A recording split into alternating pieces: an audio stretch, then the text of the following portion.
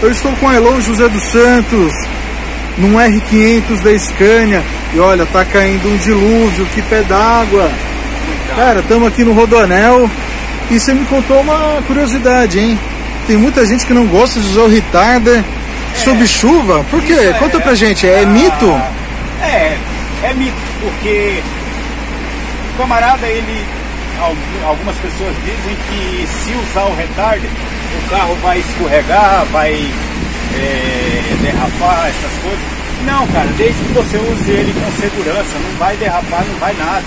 Pode usar tranquilo. Eu não digo para você puxar os 5 estágios de uma vez, mas vai trabalhando ele gradualmente. Tá chovendo, automaticamente está chovendo, você já tem que baixar a velocidade, queira ou não queira, isso é norma, beleza?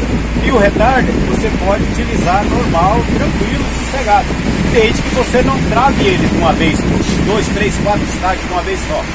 Puxa ele gradualmente e você vai ter a sua frenagem automaticamente. É a mesma coisa de você querer usar o pedal de freio de uma vez só, pisar de uma vez. O carro vai fazer L, vai escorregar. Então você fazendo isso com toda segurança, estou aqui, nós estamos debaixo de chuva. Estou usando o Retarder, é normal, a mesma coisa. Ele vai, mas o que acontece?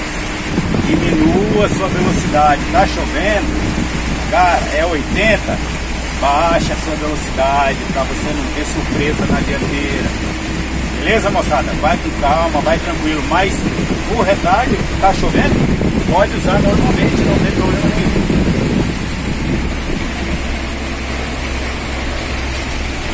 E sob chuva a gente se despede de mais um vídeo. Gostou?